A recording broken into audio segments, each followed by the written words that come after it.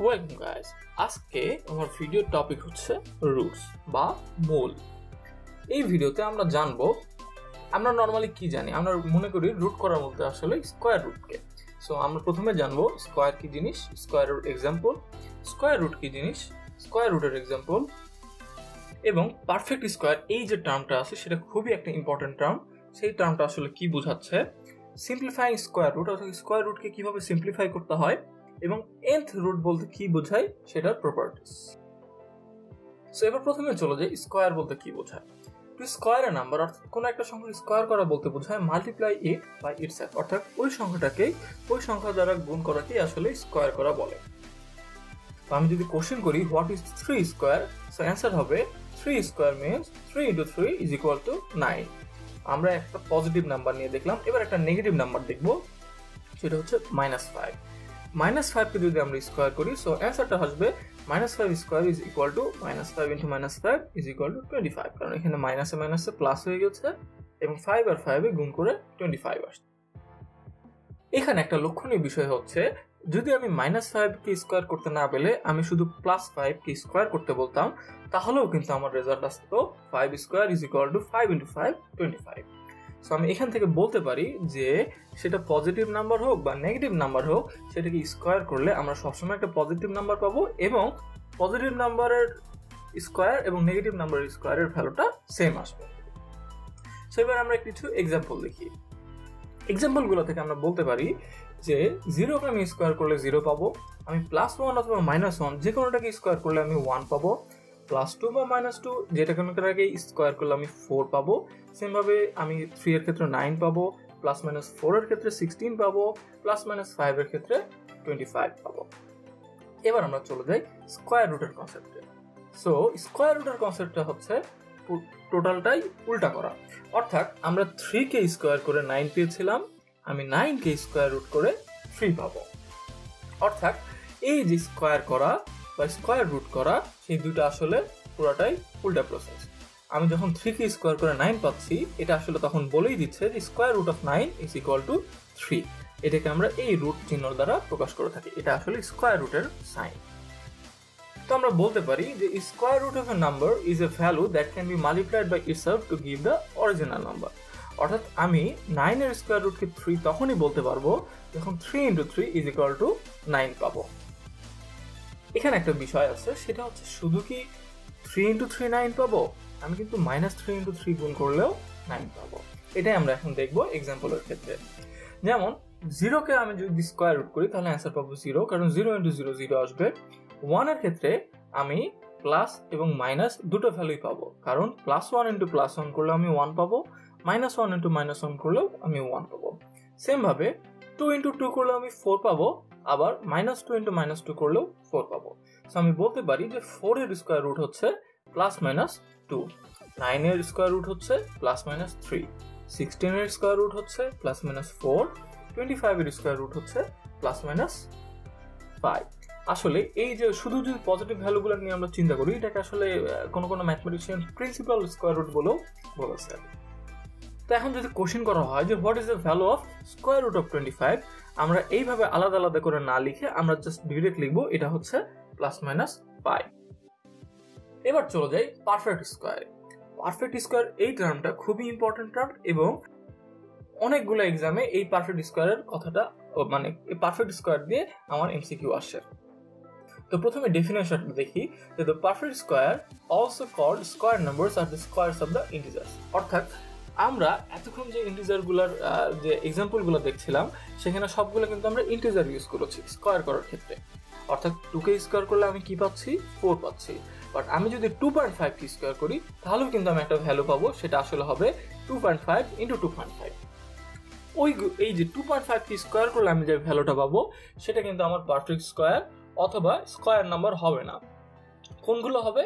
হবে হচ্ছে এই যে 0 কে স্কয়ার করলে যেটা পাবো, 1 কে করলে, 2 কে করলে, 3 কে করলে, এইভাবে করতে থাকলে যে ভ্যালুগুলো পাবো সেগুলোকে আমরা বলবো পারফেক্ট স্কয়ারস অথবা স্কয়ার নাম্বারস।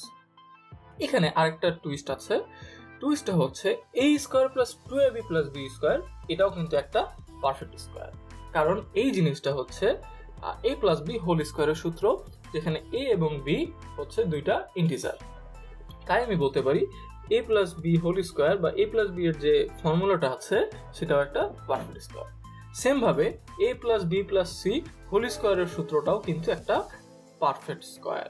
সো মাথায় রাখতে হবে যে কোথাও যদি বলে যে a স্কোয়ার প্লাস 2ab এটার সাথে কত যোগ করলে আসলে পারফেক্ট স্কোয়ার হবে, তখন আমাকে বলতে হবে যে এটার সাথে b স্কোয়ার যোগ করলে এটা একটা পারফেক্ট স্কোয়ার হবে অথবা স্কোয়ার নাম্বার হবে। এবার চলে যাই কিভাবে সিম্পলিফাই করতে হয় স্কোয়ার রুটগুলোকে। সিম্পলিফাই করার জন্য আমি যদি কোনো একটা প্রোডাক্টের উপর অর্থাৎ a এবং b এর গুণফলের উপর স্কোয়ার রুট পাই, তাহলে আমি সেটার স্কোয়ারগুলোকে আমি এর সাথে এবং b এর সাথে আলাদা আলাদা প্রোডাক্ট হিসেবে আমি ভাগ করে দিতে পারি। যেমন একটা এক্সাম্পল নেই, যে আমাকে যদি বলে যে square root of 12 K simplify করতে হবে, তাহলে আমি কি করব, স্কোয়ার রুট অফ 12 অর্থাৎ 12 কে আমি ফ্যাক্টরাইজেশন করব, 12 কে ফ্যাক্টর করলে আমি পাই 4 × 3। এবার আমি জানি যে এই যে কোনো একটা প্রোডাক্টের উপরে যদি স্কোয়ার রুট থাকে আমি এটা স্প্লিট করে দিতে পারি। সো আমি 4 এর সাথে স্প্লিট করে দেব এবং 3 এর সাথেও স্প্লিট করে দেব, এবং √4 স্কোয়ার রুট অফ 4 এর ভ্যালু হচ্ছে 2 এবং √3 যেহেতু পয়েন্টে আসবে, সো আমি এটাকে পয়েন্টে রেখে দিতে পারি এবং বলতে পারি যে 12 = 2√3। আবার ভাগের ক্ষেত্রে অর্থাৎ a ডিভাইড বাই b এর উপরে যদি গোটার উপরে যদি রুট থাকে, তাহলেও আমি a এবং b এর ক্ষেত্রে রুটটা ভাগ করে দিতে পারি। এবং যদি এক্সাম্পল নেই যে স্কোয়ার রুট অফ 36/25, এটার আসলে অ্যান্সার আসবে 36 এর উপরে একটা রুট চলে যাবে এবং 25 এর সাথেও রুট চলে যাবে, অর্থাৎ এই যে একটা রুট ছিল সেটা হর এবং লবে ভাগ হয়ে গেল। 36 কি স্কোয়ার রুট করলে আসে 6 এবং 25 কি স্কোয়ার রুট করলে আসে 5। সো এই যে স্কোয়ার রুট অফ 36/25 এটা সিম্পলিফাই করলে আসবে হচ্ছে 6/5। এবার চলে যায় একটা মজার টার্ম, সেটা হচ্ছে nth রুট। আমরা যে এতক্ষণ স্কোয়ার রুট নিয়ে কাজ করছিলাম, এই স্কোয়ার রুটটাকে আমরা ফ্র্যাকশনাল এক্সপোনেন্ট অফ 1/2 হিসেবে লিখতে পারি। অর্থাৎ কোথাও যদি আমি √x পাই, সেটাকে আমি x⁻1/2 আকারেও প্রকাশ করতে পারি। এখন এরকম হতে পারে যে না স্যার আমি বিশ্বাস করতে পারলাম না আপনার কথা, এই জন্য আমি প্রুফটাও দেখাই দিচ্ছি। আমরা জানি যে এই যে √x কে যদি আমি √x দ্বারা গুণ করি, তাহলে আমি কি পাবো, x পাবো, অর্থাৎ √x কে স্কোয়ার করলে পাবো x। তাহলে এখন আমার উদ্দেশ্য হচ্ছে এই x⁻1/2 বা x⁻½ এটাকে যদি আমি এখন স্কোয়ার করি, তাহলে আমার x পেতে হবে। তো আমরা জানি যে x⁻1/2 কে যদি স্কোয়ার করি, অর্থাৎ এখানে আমরা কি দেখতে পাচ্ছি, এখানে আমরা এক্সপোনেন্টের পাওয়ারের একটা ফর্মুলা দেখতে পাচ্ছি। তাহলে কি হবে, পাওয়ার দুটা গুণ হয়ে যাবে, অর্থাৎ 1/2 × 2 হবে। তাহলে কি হবে 2/2 বা 1, অর্থাৎ x⁻1 এটার ভ্যালু আসলে x। সো আমি কি দেখতে পাচ্ছি যে এটার ভ্যালু x আসছিল এবং পরেরটার ভ্যালু x আসছে। সো এটা প্রুফ যে √x = x⁻1/2, সরি x⁻²। তাহলে সেম ওয়েতে যদি 3√x থাকে, অর্থাৎ থার্ড রুট অফ x থাকে, তাহলে সেটাকে আমরা x⁻1/3 আকারে প্রকাশ করতে পারি। সো আমি এটা জেনারেলি বলতে পারি যে nth রুটের ফর্মুলাটা হচ্ছে nth root of x = x⁻1/n। এখন আমরা nth রুটের কিছু প্রপার্টিজ দেখব। বেসিক্যালি এদের বেসিক প্রপার্টিজ হচ্ছে দুইটা, সেটা হচ্ছে যদি a⁴n = b হয়, তাহলে a = nth root of b এবং nটা এখানে ইভেন হতে হবে and b must be greater than or equal to 0 হতে হবে। অর্থাৎ এই a⁴n = যদি b পাই, অর্থাৎ 5⁴ যদি 625 হয়, then 5 = 4th root of 6 to 5। আমি আবার বলছি, যদি a⁴n = b হয়, তাহলে 5⁴ = 625, এই যে এটার মতো ফর্মুলা, এবং a = nth root of b।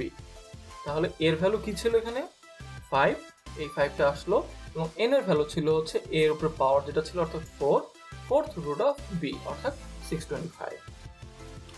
আমার যদি পাওয়ার ইন nth রুট অর্থাৎ nth রুটের মধ্যে একটা পাওয়ার থাকে, যেমন এরকম টার্ম থাকে, যদি একটা nth root of x⁻m, এটাকে আমরা খুব সহজেই লিখতে পারি nth রুট মানে কি 1/n, অর্থাৎ x⁻m × 1/n, যেটার ভ্যালু আসলে x⁻m/n। আমি আরেকবার দেখাই দিচ্ছি যে nth root of x⁻m যদি বলা হয়, তাহলে সেটাকে আমরা সিম্পলি লিখতে পারবো x⁻m/n। যেমন থার্ড রুট অফ বা কিউবিক রুট অফ 4⁶ যদি বলা হয়, তাহলে আমি কি করতে পারবো 4⁶/3 লিখতে পারবো। এই 6 কে 3 দ্বারা ভাগ দিলে হয় 2, অর্থাৎ 4 স্কয়ার, যেটার ভ্যালু হচ্ছে 16। অর্থাৎ এই যে একটা খুবই বিদঘুটা টাইপের একটা জিনিস, এটার অ্যান্সার আসলে খুবই সুন্দর একটা সংখ্যা, সেটা হচ্ছে 16। So thank you guys for watching the video.